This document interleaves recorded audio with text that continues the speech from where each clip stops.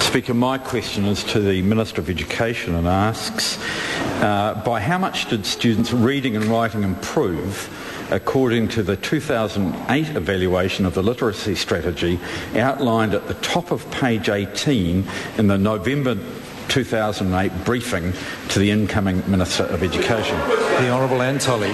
Mr. Speaker, I'm advised that the briefing to the incoming Minister was referring to an evaluation of the Literacy Professional Development Project, which began in March 2004. The briefing states, quote, after taking into account expected growth and maturation, students' gain in reading and writing were twice those that could be expected without the intervention, end quote. But right throughout the briefing, the point is consistently made that the system continues to underperform for a significant minority of students. Supplementary question. Order. I've called the Honourable Trevor Mallard. What did the dot point under the one the member has just directly quoted say? The Honourable Antolli. Order.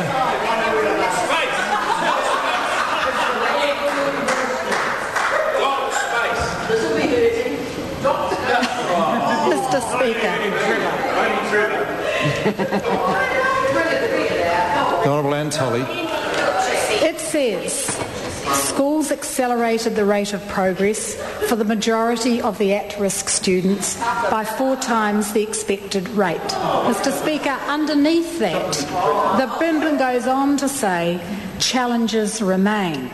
Success for all students requires that every student acquires strong learning foundations in the early years and remain engaged in learning as they progress through schooling. This is not yet occurring for all students. This government knows 1 in 5 students were failing in the system. The Minister was asked a very, very simple question. I allowed her to go on some period of time after answering it, but she's just gone a little too far. The Honourable Trevor Mallard. Point of order, the Honourable Jerry Brownlee. When a question is as specific as that, can the Minister tell us what is on the first dot point under some other lines and other such? And the Minister then chooses to read it out. Surely that is complying totally with it. For her to be required to read out only the bit that suits the member asking the question is inappropriate. Order. She could, sir, simply have chosen to table it. Order. The members asking questions choose their questions. And the Minister answering does not choose the question.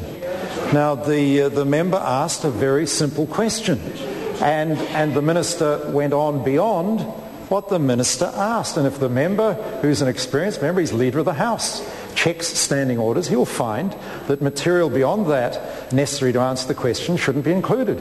And the Minister answered the question and then went on. Now, I had no objection for going on for a while, but once she started going on to talk about what her government was doing, it was well beyond the question asked. Point of order, the Honourable Dr. Nick Smith. And I urge him to read the standing orders before he challenges the Speaker. Mr. Speaker, my point is that when a member has asked for a very specific item to be read out, it is the duty of the Minister to ensure that the public is given the proper context. And we can all take half quotes out of reports and create a particular impression. I think it is perfectly proper for a Minister to ensure that the full context of such quotes is reflected in answers. I've heard sufficient from the Honourable Member. Now, answers are meant to be succinct to the question asked. And I allowed the Minister to go on to put it in context. But once she started to go on to talk about what the wonderful things her government was doing, that was beyond the question asked. And I've got to be fair. You know, where ministers go on too long in answering, including material beyond that which is asked, it is the members asking questions have the right to determine what is asked. Ministers don't have the right to say, well, I wish they'd asked that and give an answer in accordance with that. That is not the way it works. Point of order, the Honourable Antolli. Speaker. I'm sorry, Mr. Speaker, but in fact I did not talk about the wonderful things that this government is doing. If I had done that, I would have referred to the national standards. What I talked about was the 1 in 5 children who were failing. Now, I tell the member it would be wise for her to sit down. I will not be trifled with in this way. Supplementary point of order, the Honourable Chris Hipkins. Point of order, Mr Speaker. A few moments ago you stood while Jerry Brownlee was speaking, called him to order, and he continued to speak. That was exactly what Clayton Cosgrove did before and was asked to leave. The Speaker is the sole judge of these matters, and I do not take that kindly. The Honourable Trevor Mallard, I've called. Mr Speaker, Honourable Trevor Mallard. When will most students who were in Year 1 in 2004 when this program was introduced sit NCA Level 2? The Honourable Antolli. When they're ready. Colin King. Point of order, the Honourable Trevor Mallard. Speaker. Point of order, the Honourable... Order! Now, members of the government bench, is someone will be leaving the House also, if there's not a little more respect and discipline. Honourable Trevor Mallard, point of... I'll come back. Colin King, supplementary question. Thank you, Mr Speaker. Supplementary to the Minister of Education. Did the briefing to the incoming Minister of Education endorse the government's moves to ensure that parents receive information on their child's progress in plain language? Honourable Antolli. Mr Speaker, the briefing stated, quote, clear reporting of assessment information also promotes transparency within the education system and assists parents to monitor their children's progress, end quote. The Ministry was recognising, as this government has, that parents need plain language reports on how their children are progressing and what they can do to help. The Honourable Trevor Mallard.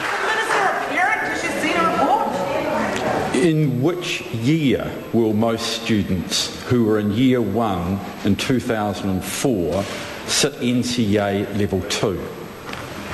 The Honourable Antolli. Mr Speaker, most students sit NCA Level 2 in years either years 11 or 12. The Honourable Trevor Mallard. Will those students who will be sitting Level 2 in 2015 have the advantage of the professional development that was introduced in 2004 for their entire school career? And why did she not accelerate that professional development to ensure that all kids could have it rather than take the standards approach? The Honourable Antolli. Mr Speaker, I'm advised that the cost of the Literacy Professional Development Program were extremely high, and the required experience is not available on a national scale. In fact, the costs of that project were so high that even in the best of times that the previous government enjoyed, they didn't roll that project out right across the sector. They couldn't do it with all the money that they had. So the Ministry is currently looking at the evidence from that project, and that will inform us as we roll out support around our national standards. Point of order, the Honourable Trevor Mallard. I seek leave to table a document which shows that by 2008, 44% of primary and intermediate student teachers had that Order. training. What's the source of this document? It's the briefing to the incoming Minister. But that's publicly available. Order. A point of order is being considered. I mean, I've ruled out the leave tabling documents that are currently available. I mean, that's one to the current incoming Minister. Order. Question number 8, the Honourable Tauhenere.